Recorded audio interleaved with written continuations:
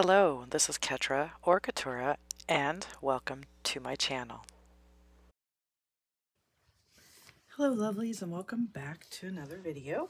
Today's video is March's Junk Journal Divas Facebook kind of mixed media prompt project. I already started on day 2. I didn't video it because I wasn't feeling well, but I want to show you day 2, and then we're going to work on day 3. But before I start, I want to thank you guys for your wonderful comments. And I remember on the last video I asked for a prompt, not a prompt, sorry, kind of a word or a saying to kind of capture the thoughts of this one. And I want to give a shout out to Terry LaRue. She suggested to put here kitty kitty, and I got some wonderful ideas and comments, but this seemed to be appropriate with them kind of looking in concern. And I mean, you can take it the way you want to take it. So thank you so much, Terry LaRue. I appreciate your input. Oh, yes, also I did finish the cover.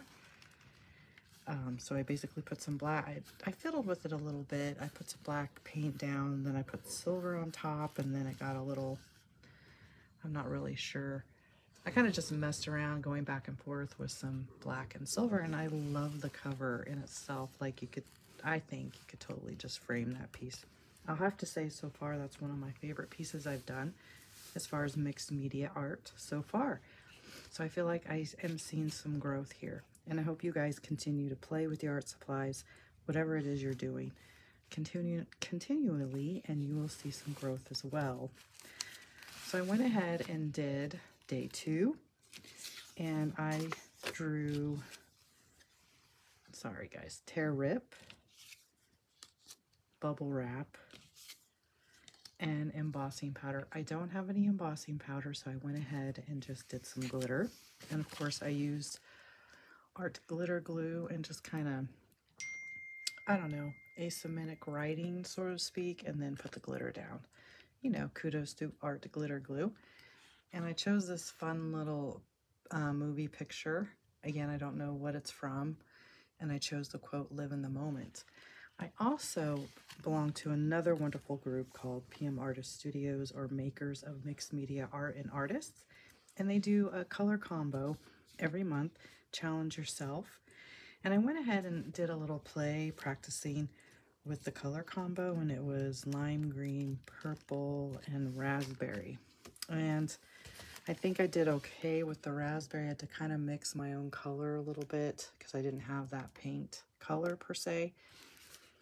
And I used the purple to go along with the prompt, tear rip. So I used some tissue paper, and I used the bubble wrap for some kind of texture in the background.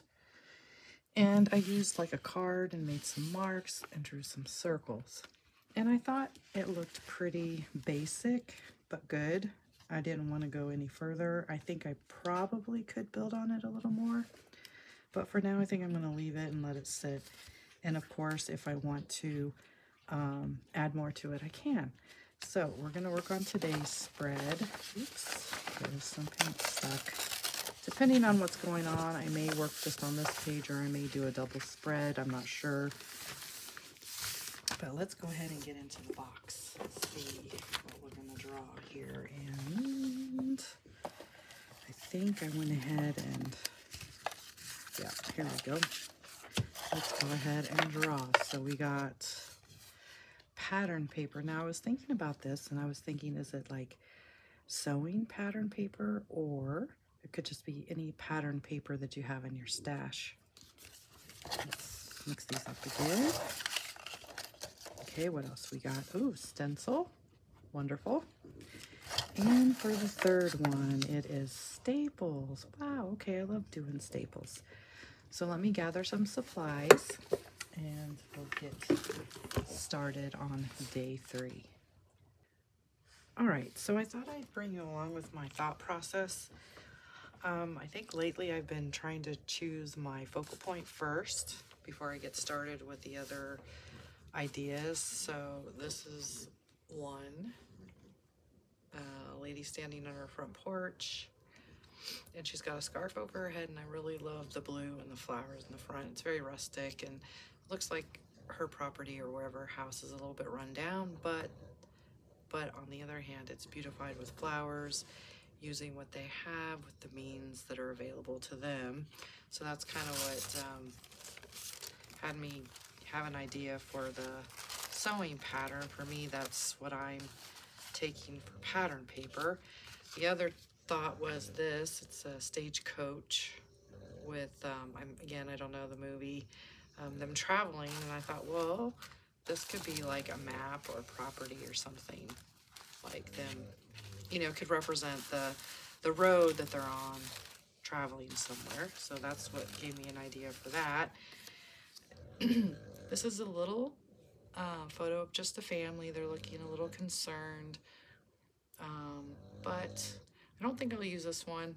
It's a little small, but I liked the idea. So these are the two that I was thinking. Then as I was thinking more, I'm gonna go ahead and do this, just kind of representing, you know, kind of with the theme of this series is use what you have, and try not to feel like you got to go and buy a lot of art supplies, just to have a play with what you have based on your means and availability, you know, the money that you have to use to create. And, you know, which kind of brings in making your own clothes, which I guess now, you know, fabric is pretty expensive. It used to be more of a economical way to get clothes is to make your own. But anyway, that's kind of the theme. And then I was thinking, so I'm definitely going to use the stencil, but then in using this, staples, yes, but I may switch it out for the other, one of the other prompts is red, because I was thinking of keeping it kind of limited color palette, but there is red in here, so I don't know. I'll go ahead and keep staples. I'm definitely going to use the pattern paper and this focal point. Let me have a think a little bit more on how I'm going to apply this and other materials I may want to use for this spread. All right, so I went ahead. I'm just going to work on this panel, but I'm going to have this pattern paper kind of go into the next page. Why not? So put that down first. Then I'm going to go ahead, I kind of trimmed around a little bit to make the picture a little smaller, because my thoughts were is to keep simplicity, you know, simple means and all of that. That's kind of my theme for this, what do you call it, mixed media journal page, so to speak. So I'm going to go ahead and use matte medium to glue this down first. I have no idea, it's just my thoughts, whether it works or not. You'll get to come along with me, and maybe I can learn some new techniques or discover something really cool. And this paintbrush I usually use for glue, and I'm sure y'all have a brush that you use, and this is pretty thin paper. So I'll go ahead and glue this down and be right back. Okay, I have that down. I went ahead and switched my brush because that one, I might have ruined it. I'm gonna glue this one down on the back first, and then put it about right here, I think. Can't remember if I mentioned it. I went ahead and switched out the staples prompt for the red prompt because I want to do just a splash of red in here to bring out the red in the photo. So I'm going to go with my heat tool and get this dried up so we can... I think I want to do the stencil next, but I'm not sure. I feel like I need to build this page up a little more, so I will ponder that as I dry this page, and be right back with you. Okay, sorry guys, I got a phone call and got to talking, and then I started painting, and then I forgot for a second that I was filming this. So what I did is I took some white paint and kind of tried to dry brush it on here over the pattern just to build some interest. And then I took my paint rag, sprayed some water, maybe you guys do this already, just like this, and kind of tried to feather out some of the, like here where it says simplicity, I was trying to kind of wipe away some of it to make it more feathery or, you know, blended, just to kind of still show the pattern part. Let me zoom you in a little bit. Okay, so I still wanted to see the pattern part, but I really wanted to build up on the page. I also tore some book pages and some like packing paper. I was thinking of somehow incorporating this to bring more texture, and I can paint over that again.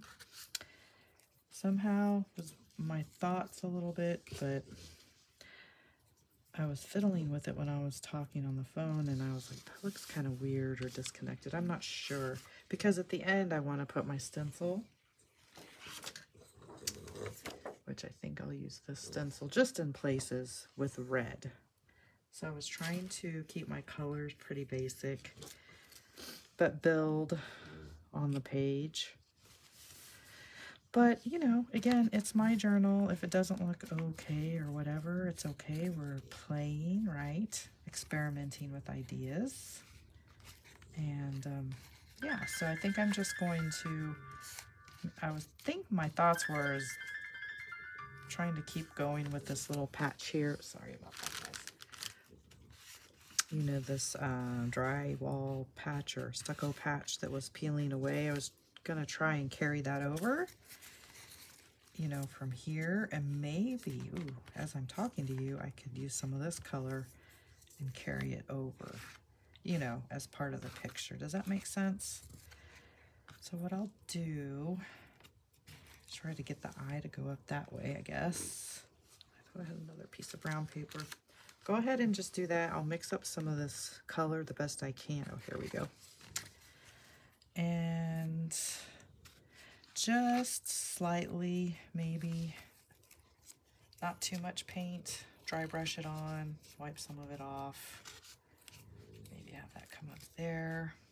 So, you know, your eye kind of goes that way. Let's see, I'm gonna glue this down, mix up the paint, and I'll be right back with you. Okay, so I glued it down. I'm gonna use my heat tool. And what did I do with the paint? Oh yes, I don't have to mix paint because I have this metallic. I know it's kind of sheer, which I think is, or translucent, I guess is what you want to say. So I can use this. It's pretty similar. So let me dry this up and we'll kind of dry brush this up and see if we can get it to follow along, to make it kind of part of this photo. Okay, so let's get our paint and see what we can do here.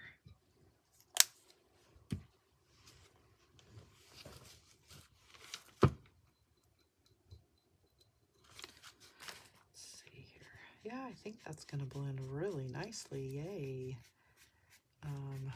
Just use my finger, I think, just kind of blend it a little bit, kind of.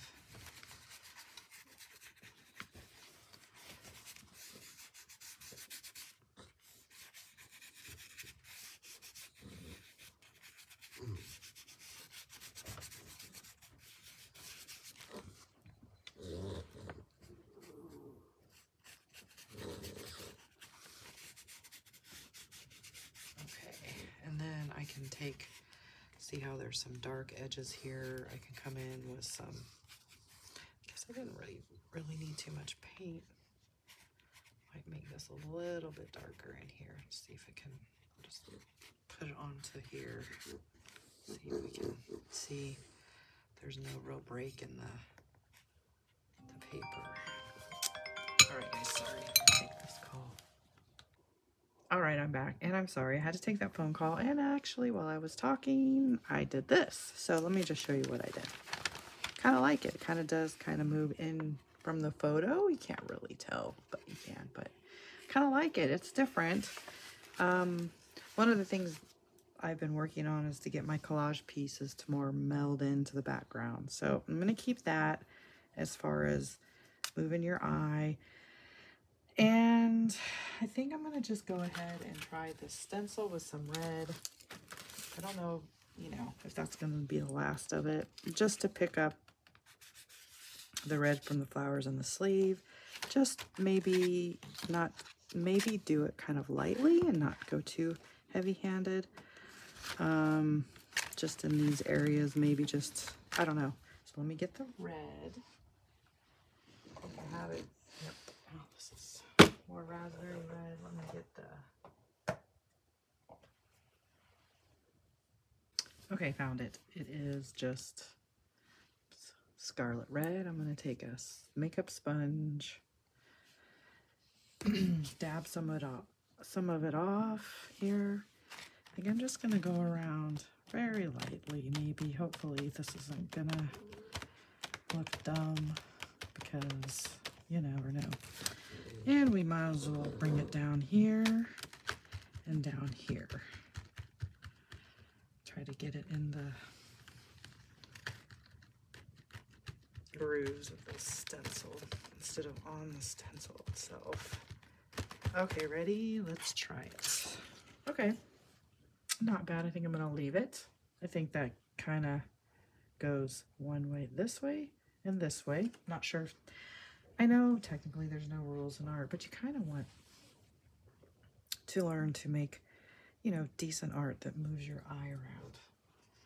Is that being pretentious, guys? Anyway. All right, so I think that's looking pretty good so far. So what are my prompts? I'll make sure I fulfilled those: pattern paper, stencil, and red. So we got those, so we don't have to worry about that. So anything else we want to add? I think I'm going to do some stamps.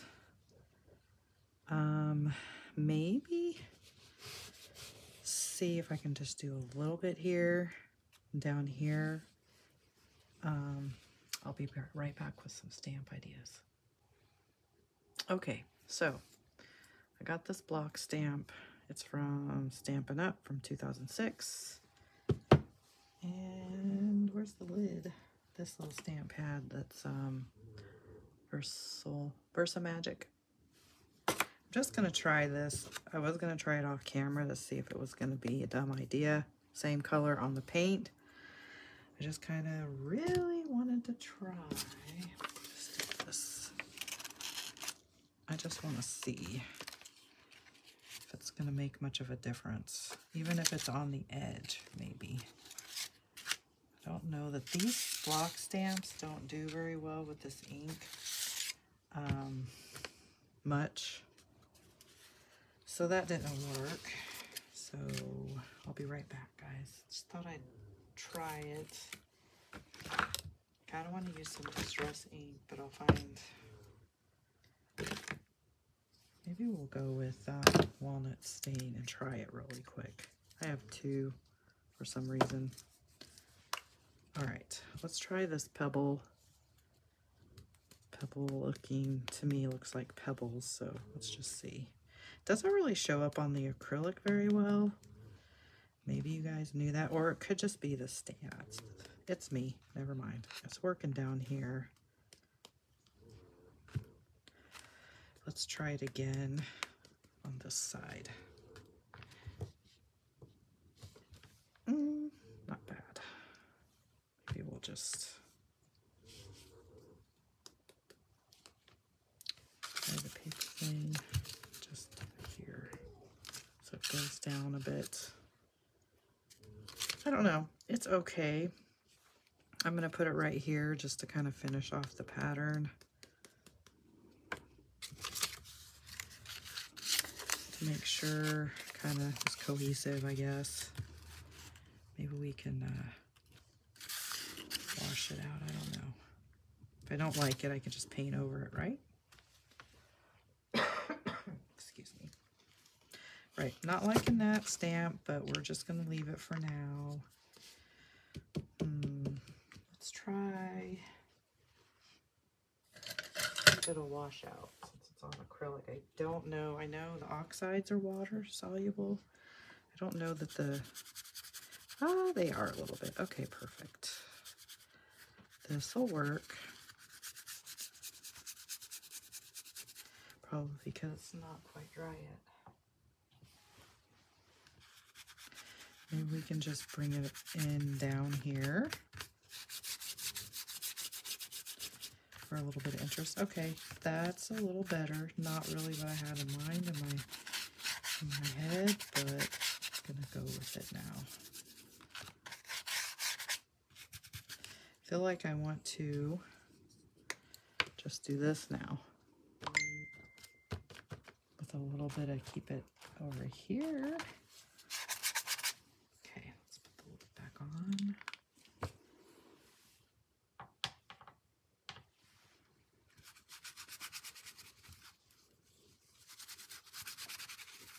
Bring that down, across, make it, I guess it's grunging, I guess. Vintage it up a little bit.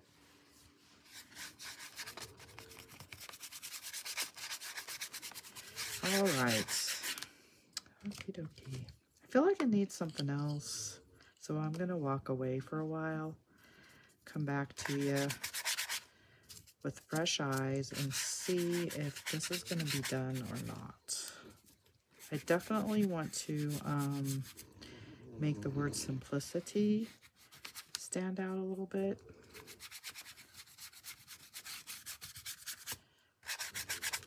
But yeah, it's been fun though.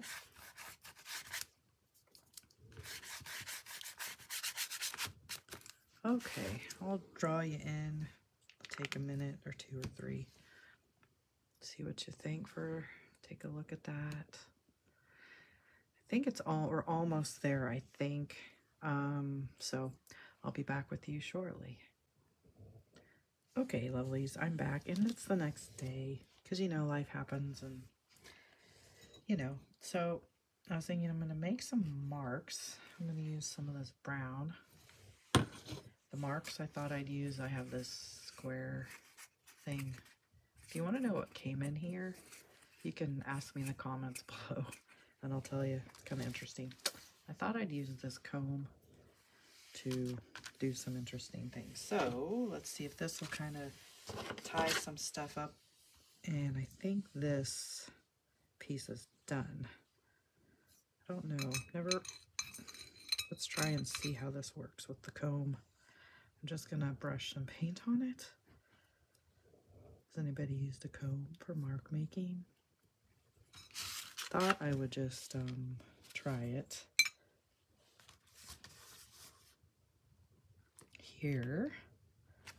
Yeah, it's subtle. I'll show you up close in a minute. Let me just play around with it a little bit more.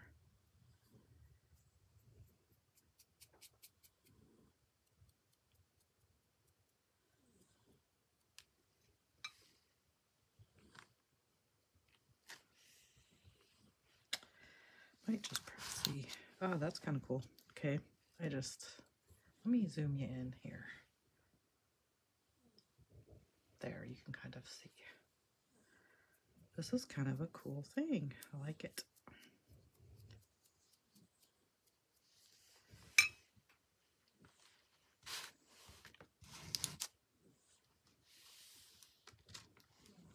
That's another thing is finding stuff around the house you can use for marks.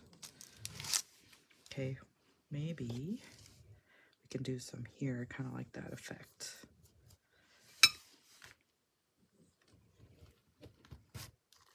Ooh, there you go. That's neat. I like that. Let's do it on the other side, but we'll do it up here.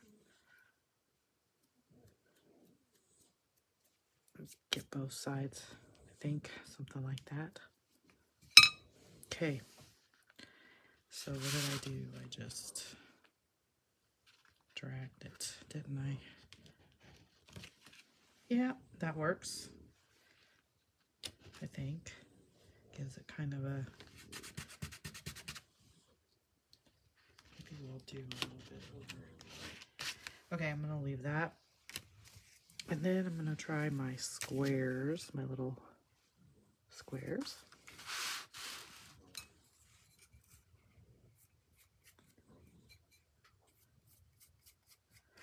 I think I need to do the whole, oh darn it, I did it on the wrong side. So we'll just, I meant to do it on this side.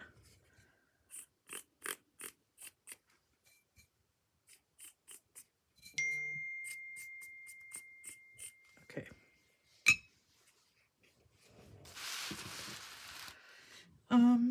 Where was I thinking? All right, here we go. Interesting.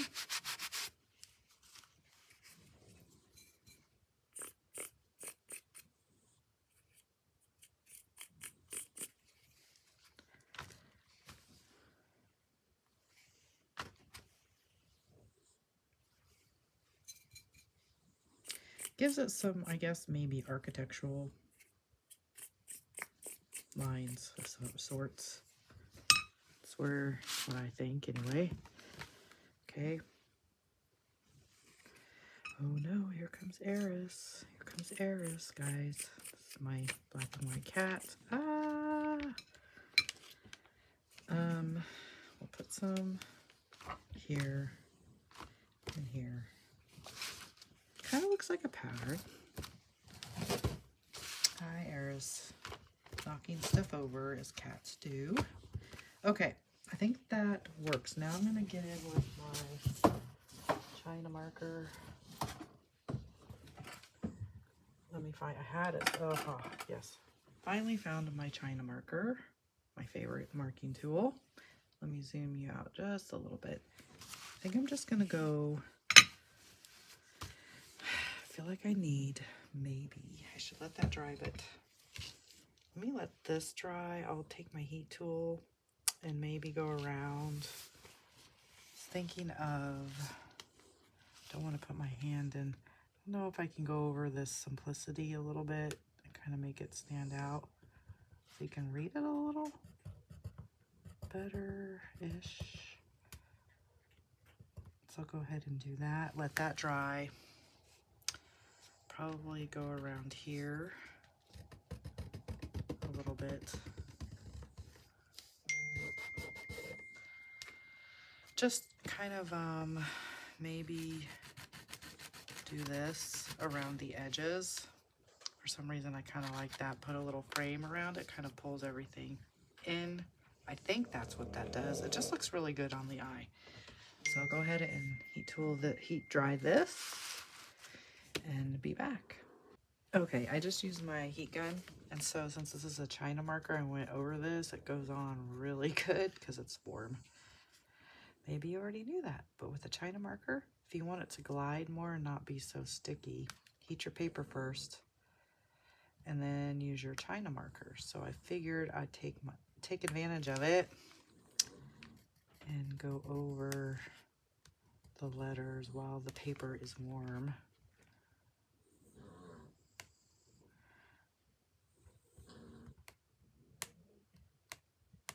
Do you like that snappy noise with a China marker? I kind of like it. Might bug some people. Okay, simplicity. So I was like, maybe it needs a sentiment, but I think that is the sentiment, and I'm gonna leave it at simplicity.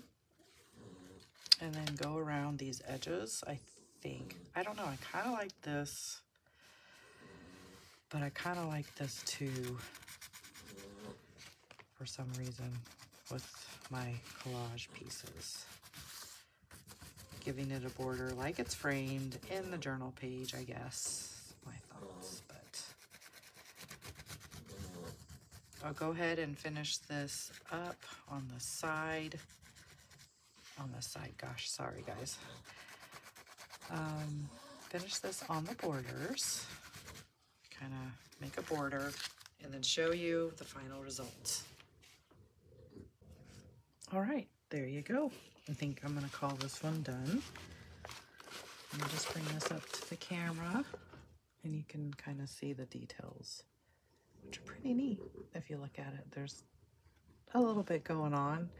I don't think it's too much, but I think it's just enough to give your eye and brain something to look at and decide for yourself maybe what this piece means to you. I quite like it. It's different.